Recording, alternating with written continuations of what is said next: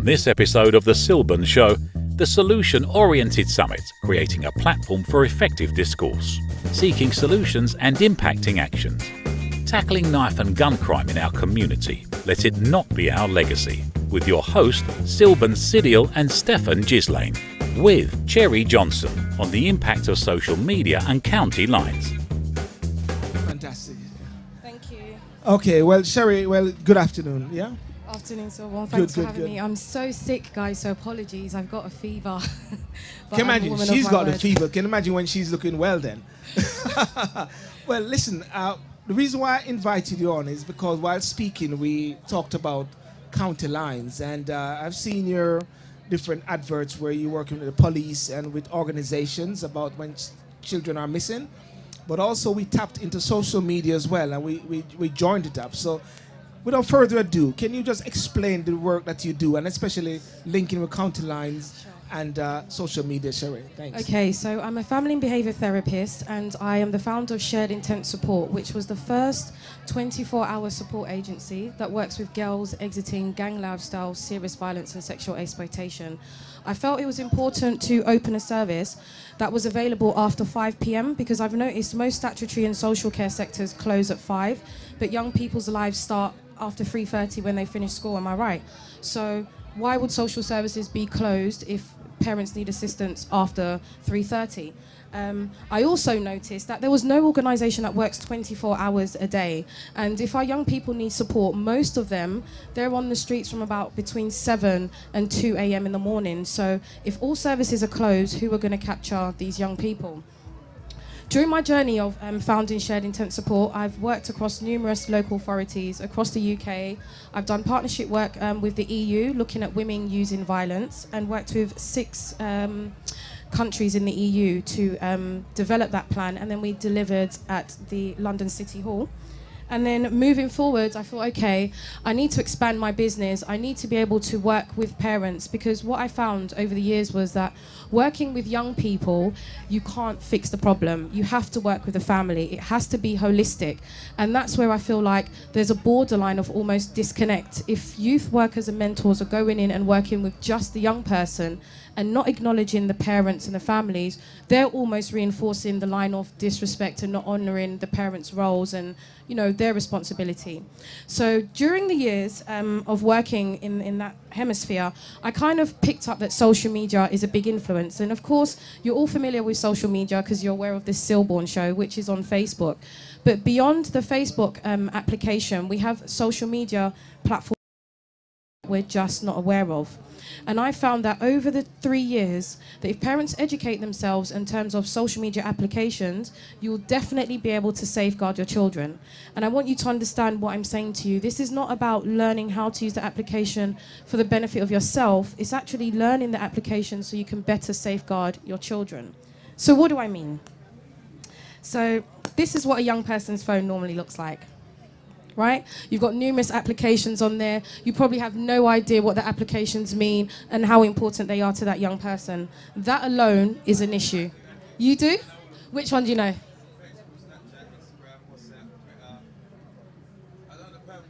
This one?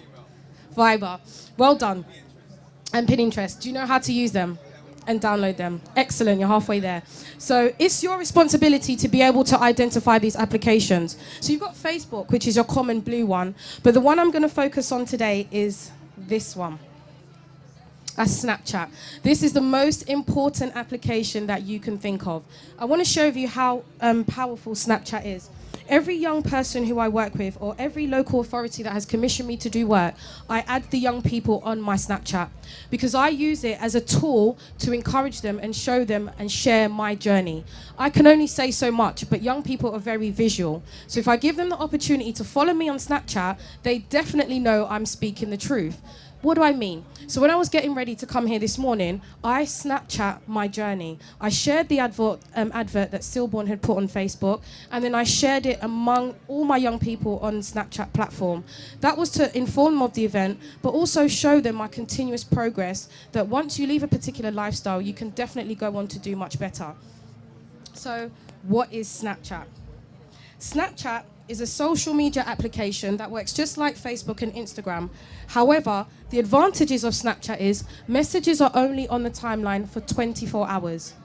So the young people add who they want to see on their Snapchat.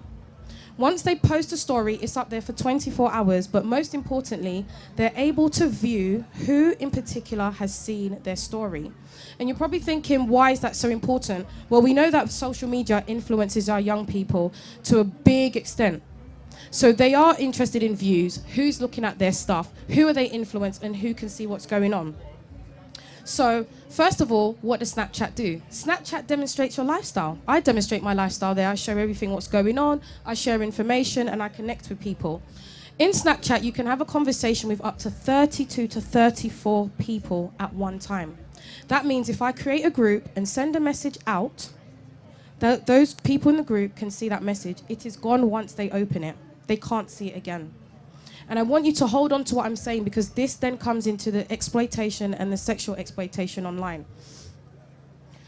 You can view your story, and you, of course, as I said, you can count your numbers. It tells you who's recorded your post if somebody's recorded it.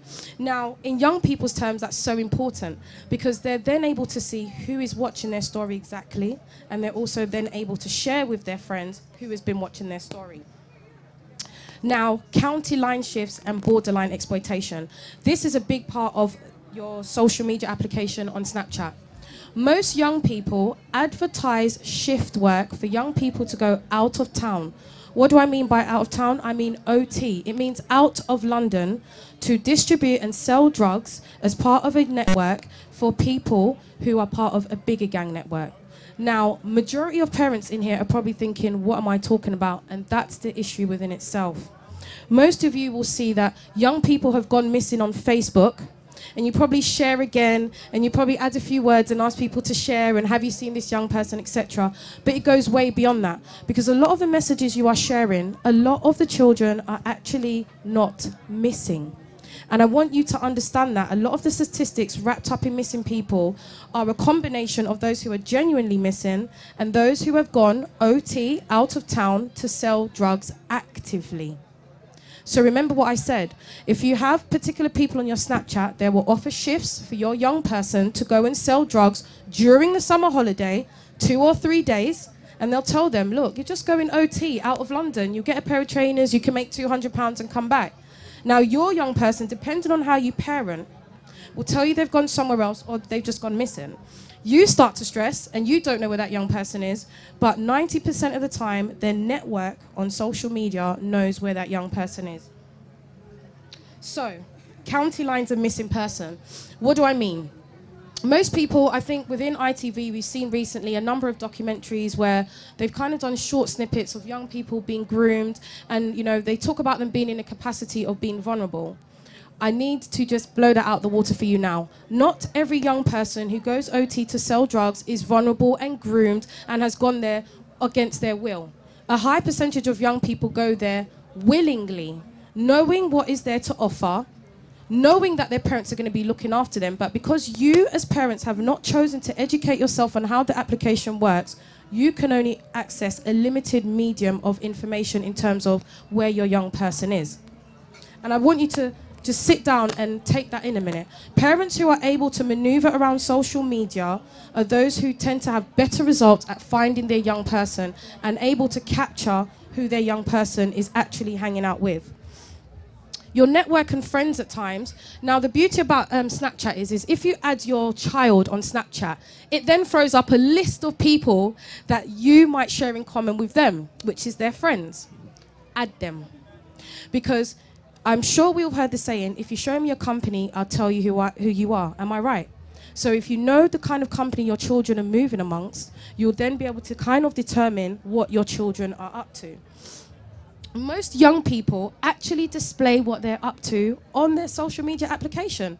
They don't use Facebook because they know parents are on Facebook. They do not use no form of Facebook to send messages, to share movements, because they know majority of the parents on there or family relatives. So it's for you to update yourself in terms of how do you use the social media application. So I'm much a solution focused person. And I want to throw some solutions out there to you. How many of you have a smartphone in your hand right now? I can see probably 2 adults over there, the lady, the gentleman, the photographer. How many of you have a smartphone? Just put your hand up for me, please. Don't be shy. Okay, so majority of us have a smartphone. How many of you have Snapchat on your phone? No. How many have heard of Snapchat before I kind of highlighted it today? Right. Can I ask you to do me a favor if you have a teenage child? Can you go into your app store and download Snapchat? I don't want you... Did you shake your head? Why? Why? It's delete from his phone. Okay, cool. But I still want you as a parent to take a bit of responsibility on how it maneuvers, because he's not going to stay young forever. And it is going to be a platform that he's going to go on. So the earlier you master it, is the better you can kind of maneuver around him, yeah? So when you get a moment, download the application and take the time to get to know it. It's very straightforward. And before I finish my set, I'll probably take a picture of all you guys. And then what I'll do is I'll put it on my Snapchat, and then we'll see how many young people that comes back to me and says, oh, that's my auntie, that's my uncle. And then I'll post them to SYLBOURNE, and then he can share them with you. Because what you don't understand is Snapchat is very, very powerful. So let's look at some safeguarding solutions. Parents, I need you to understand and accept that change is here. Social media can make young people millionaires if used correctly. But social media can also take away a lot of young people's lives if used incorrectly. So I need you to get a grip of it and understand it is here to stay, and there's only going to be furthermore development. Number 2, I want you to educate yourself on what young people are doing. It is your responsibility. It's nobody else's responsibility. It's not the government's responsibility. It is you as those who are in your household. I'm hoping that every parent standing here today knows where their child is. And for me, I govern my house quite close. So if my daughter wasn't here with me today, there's no way she would be out, because I'm not at home. And if any emergency was to happen to her while I'm out, they go straight to my registered address. I'm not there. So she would have to remain home. And that's just to limit, and that's to safeguard her. Speak with other parents and community professionals. A lot of people do not reach out to the professionals here. I speak across the country, and what I find is that our community is closed to seeking advice. Advice is free, and at times when you need it, the best place you can get it from are from those in the community and the specialists and the expert who are working in and among the community. It's your responsibility to ask if you don't know. And also, download and get to know the application. If you notice you're on the application and you don't see nothing from your child, they have blocked you. So have that conversation with them. Say to them, Mary, James, I'm not seeing anything on your post snap. Have you blocked me? And what you find is, A, that conversation is able to enable communication between you and your young person. And also, it gives you a somewhat power into something that is new and very foreign to parents. So what I want you to do is take away from today is that you have responsibilities as safeguarding your children to A, educate yourself on the application, B, get to know, and C, if you don't know, then ask for support. Thank you, Cherie. Don't go anywhere. Now, the police also is trying to address this particular issue here. And is that working with all county lines? Because it seems like there's lots of research and lots of work out there, but is it happening? So I tell you what, being honest, is the police commission people like myself and other experts to assist them with the area that they have no knowledge. And what's really interesting is the police will tell us they don't have the solution. And that's why they're looking for all types of alternatives and various interventions. So what can I say? I don't expect the police to do the whole job, so I don't have high expectations on them, but they're very open to looking at multi-agency working and trying to address the strategy from there. So what is the key 3 points, I mean, that have come up through your sort of work and other community persons' work? Since the police are saying, hey, we need help here, what is the work that you guys are doing? Right, so the first key point is we need to work in unison.